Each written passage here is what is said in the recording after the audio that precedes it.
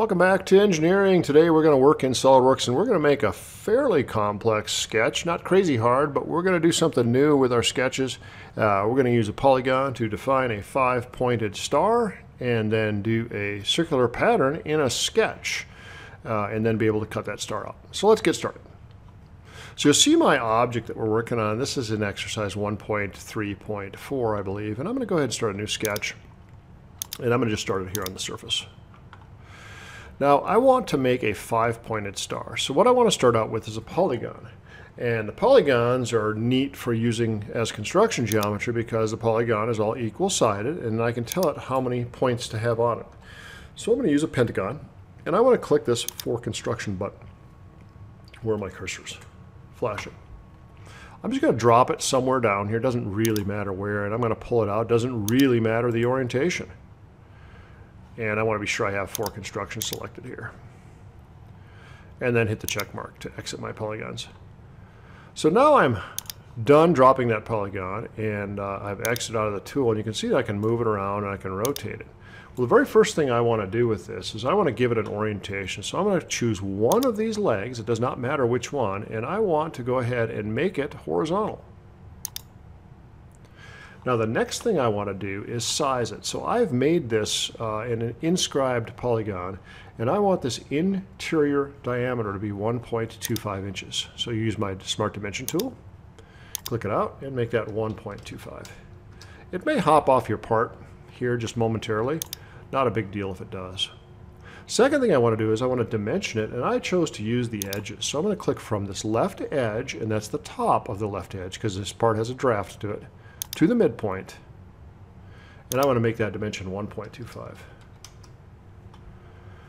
Also, I want to click from the bottom of my extrusion, again, that is the bottom of the top side of it, and I want to make that 1 inch.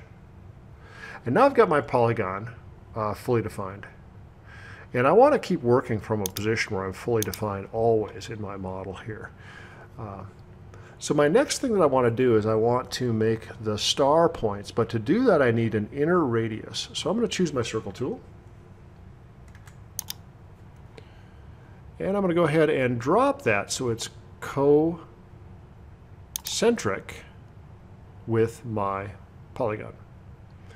Drag it out a little bit and drop it. It doesn't matter the size, but now I want to click this For Construction tab because I'm just going to use it to construct my polygon. Similarly, I want to apply a dimension to that circle. Now the circle I want it to be 0.75 inches. So now you can kind of see the shape of a star taking place. If I go from one point into the circle and to the next point, I've got the makings of a star. So let's grab my line tool and do that.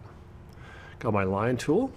I'm going to click once on the outer point and I'm going to drag it in here. It doesn't really matter where. I'm just going to drop it anywhere. And I'm going to drop it a second time up there.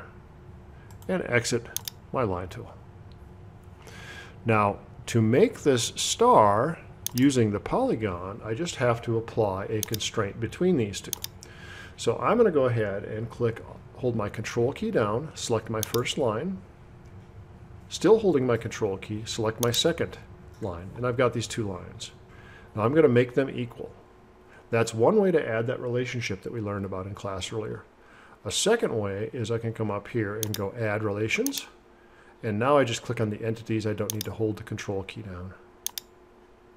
I'm going to make these equal. When I do that, it is going to hit the check mark to accept it. It is going to make this a fully defined sketch. You'll see, because if these are equal length, it's going to go at the midpoint between these 2 points. So it would actually line up midpoint perpendicular there. So that's 1/5 of my star. Now I could repeat that 5 more times. I don't really want to. Instead, what I want to do is come up here where it says Linear Sketch Pattern, and I want to do a circular sketch pattern. Now this is very similar to how the circular pattern works for a feature, except here we're doing it in a sketch. Now we don't do this very often because it's kind of hard to reverse. So the first thing I want to do is say, what point or round object do I want to go around? And I want to choose this center point right here. In my sketch it happens to be 0.6. Now I want to do 5 instances, And the lines are these two lines that I've made to make my star. And now what you'll see is I have a star shape. 5 instances going around 360 degrees. And hit my check mark. And you'll see that's a closed body star. I'm also fully defined. Now if I go back in here and I change these dimensions, you'll see that my star shape will change with it. That's 0.6, 0.3. But I really want this to be 0.75. So that's how I make a star. Exit that sketch, do an extruded cut through all, and you'll see now I've got my star shape cut out in my part. That's all there is to making that star and using that linear and circular sketch pattern tool. Thanks for watching.